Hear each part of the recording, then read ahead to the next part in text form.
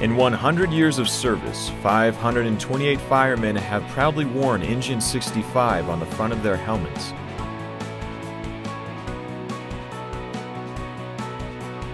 Brightly adorned with billboards and advertisements, Times Square is sometimes referred to as the crossroads of the world, the center of the universe.